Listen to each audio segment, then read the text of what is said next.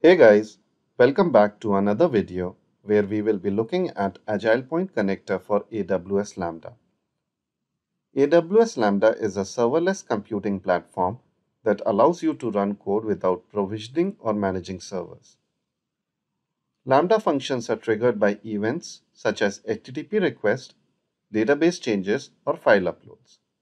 They can be used for processing data, generating content, for creating backend services, machine learning, etc. Let's look at this in action. Now, before we get started, the first step is to create the Lambda function itself, which you can do in any of your preferred code editors. In my case, I'm in Visual Studio right now, and I've created a very simple Lambda function which will predict a credit risk based on the provided inputs.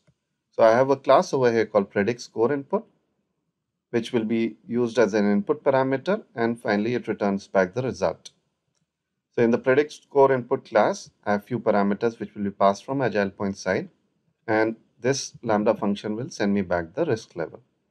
Now once this project has been created, you can compile it and go back to AWS Developer Console, search for Lambda.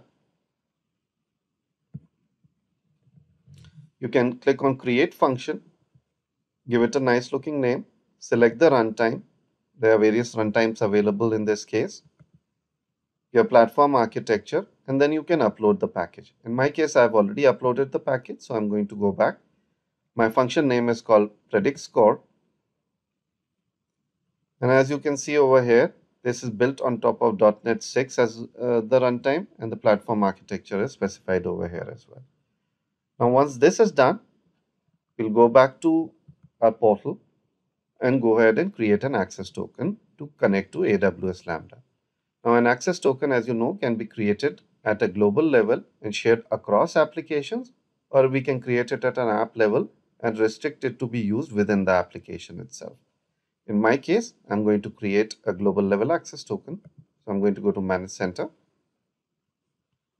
App Builder, Global Access Token. I already have a couple of access tokens for AWS, but I'm going to show you from scratch how this can be created. I'm going to click on Add Token, select AWS, click Next, give it a name. Now I can either provide a long-term access key or a temporary credential. You can refer to AWS documentation on how to get the values for these two. I'm going to select long-term access key. Now the way this works is I can go back to AWS, search for users, drill down. I'll select the user which should be used as a service account. Go to security credentials, scroll down. You'll find a section called access key. You can create an access key which will give you a client ID and the corresponding access key. I'm going to copy the client ID, go back to my managed center over here, paste it, and the access key would be generated one time. I've already copied it over, so I'm going to come to my notepad, paste it, and specify the region where my AWS services are hosted. So I'm going to say US East Coast. Click test connection. The connection is tested successfully, and I can go ahead and click save. In my case, I've already created it, so I'm going to close this dialog. Next, we are going to go to App Builder, my recent apps. I've already created an application for this, so I'm going to drill down, open that in edit mode. Now what you will see is there is a dedicated activity group for AWS Lambda. There's one activity in there called invoke function. I'll show you the configuration of this. You can give it a nice looking name. From the drop down, select the access token which you had created previously. It will show you the list of functions which are available. In my case, it is telling me the function name is called predict score, as we saw in the AWS console. I can provide input mapping. So I've provided a sample payload over here first to get started, and then say map request. And over here, I can map the AgilePoint schema to the Lambda function schema. On the left hand side, what you're seeing is the AgilePoint schema. On the right hand side, what you're seeing is the AWS Lambda function schema. So I've provided a mapping.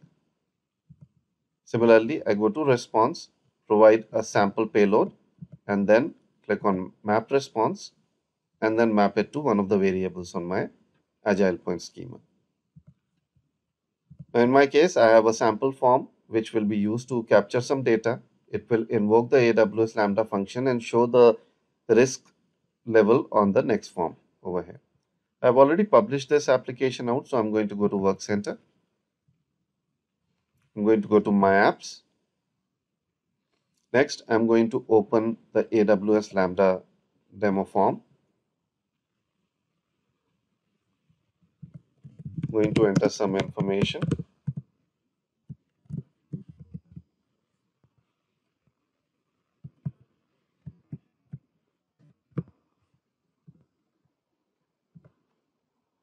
Select a credit card type and click Submit.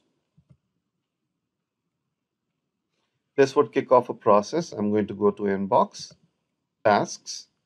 I can see there is a process which is already running. I'm going to pop it out in a bigger window. And you can see the AWS function has been executed. I'm going to open this task. And it is showing me the retrieved risk level from the AWS Lambda function. So using this connector, you can now invoke any kind of AWS Lambda function as part of the bigger business process. Thanks a lot for your time.